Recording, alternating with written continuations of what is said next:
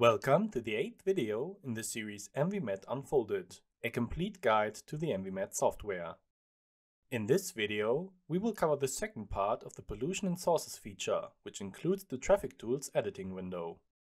We will start where we left off in part 1, with the database manager open, our project selected, and our user copy of the test line source profile selected. As stated in the previous video, the emission source profile for each of the possible pollutants must be edited from this window by editing each pollution parameter individually. However, if we do not have specific and reliable information for these parameters, we can generate accurate and precise pollution data by clicking on the Traffic Tools button and entering more commonly known information for ENVI-met to generate the pollution profile for us. With the Traffic Tools window open, we can see all of the information regarding our pollution profile, which in this case is a road with traffic. The right side of the window shows us the hourly emission profile containing the amounts of various particles being diffused into the local atmosphere at every hour of the day. This is the display of the editable parameter profiles we could have edited in the previous window. The left side of the window contains options to adapt the emission profiles according to traffic data.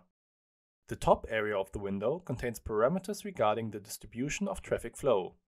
The first parameter listed at the top is the type of street segment that is being simulated with our emission profile.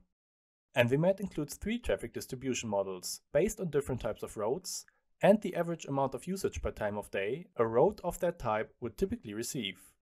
The next parameter, daily traffic value or DTV, allows us to set the total number of vehicles per day that use the road segment we are simulating.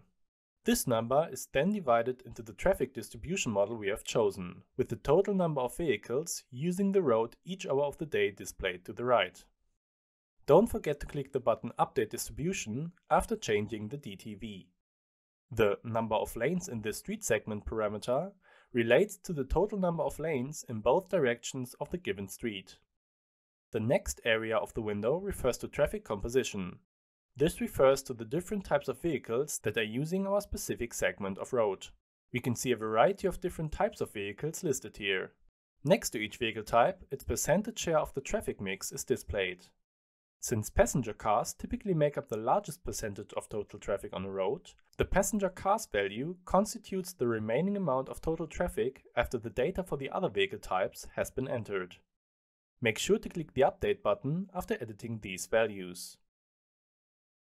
The Basic Emission Factors area of the window allows us to enter specific pollution data corresponding to a specific vehicle type. For example, as we can see here, under passenger cars, some pollution values already exist based on average data ENVI-met already provides. All of these cells are editable, and we can change this information based on any real data we may have. The 2 buttons next to the table, called Generate NO/NO2 data and Set PM2.5 fraction, allow us to average data we may not have access to. Many times it is much easier to acquire NOx data rather than more specific information. By clicking the Generate NO/NO2 data button, we can enter a percentage value that will divide the NOx value into NO and NO2. The same idea applies to the Set PM2.5 fraction button, as we can set a percentage of the PM10 emission value that is more precisely known to the PM2.5 emissions. Once we have made all of our changes on this side of the window and have clicked all of the appropriate update buttons, we can click on the Calculate Emission Profile button.